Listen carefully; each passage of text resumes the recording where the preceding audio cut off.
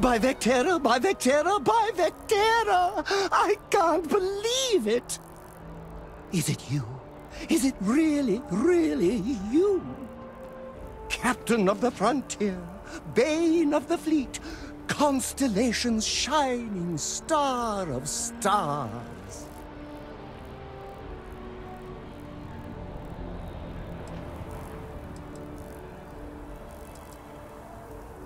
Oh, you are definitely the brightest, biggest star in any constellation. There's no maybes about it. I have an eye for these things. Not that you're hard to see with that halo on your head. Although at first, I wasn't sure if it was just the glare. But now that I know it's you, what are the odds? And to think, I almost went for coffee instead. But I changed my routine for one day, and here you are. It's almost like it was meant to be.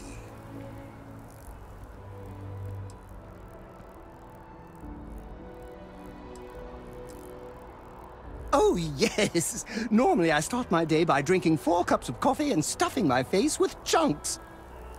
But after being inspired by your story, I thought to myself, what would the great and powerful hero of Vectera do? And so instead, I went for a jog. I ran and I ran and I ran, picturing you in the distance, like a North Star. Imagine my surprise to find you were actually real. By the light of Polaris, it must be fate.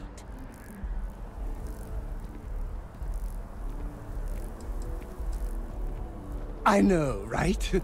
And you can try to fight destiny, but you probably aren't going to win. Although, if I'm being honest, I'd wager you could beat just about anything, even theoretical concepts. But why would you, in this case? Either way, it's such an honor to meet you. Hey, do you mind if I follow you around? Do you need a sidekick? What am I saying? You're a hero, of course you do. Lead the way.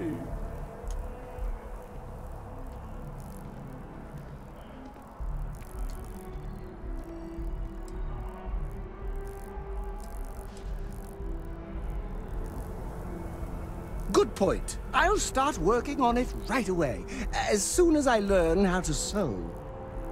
Until then, maybe I can be a sidekick in training. Do you have an academy where fans can practice groveling at your feet? If not, I can start one.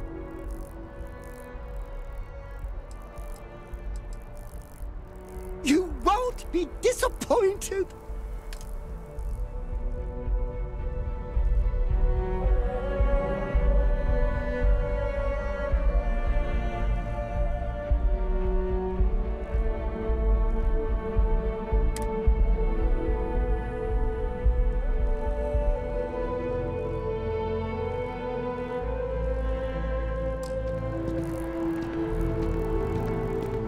You're looking splendid today, Captain.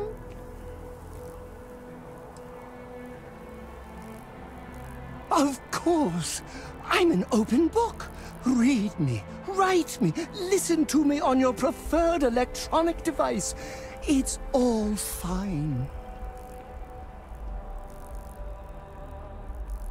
Oh, I'm not that interesting. I like coffee, I like tea, and I like worshipping the ground you walk on. Well, you technically don't walk. Angels tend to glide.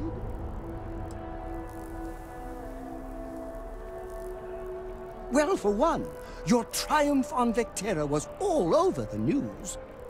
But I believe that's only the beginning. The first chapter in a 437-book anthology documenting your greatness. It's only a matter of time before they start writing it. I'll be counting the seconds until they do.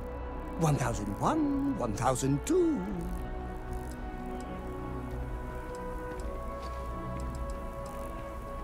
Oh, don't worry. My love for you is completely platonic. Unbreakable? Yes. Unyielding? Absolutely. Romantic? Oh, God, no. I would never sully something so pure with something so ordinary.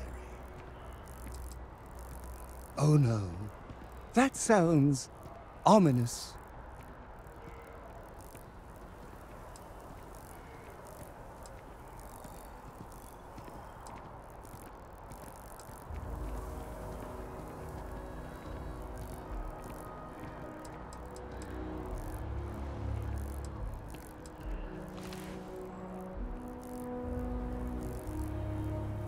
Or I could stand beside you and make you my chief interest. That sounds much better.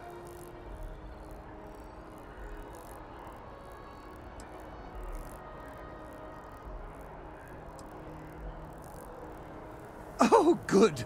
For a second I thought you were about to say something mean, which would completely knock over the giant pedestal I've placed you on. I love coffee. It's my second favorite thing in the galaxy, next to reading about you.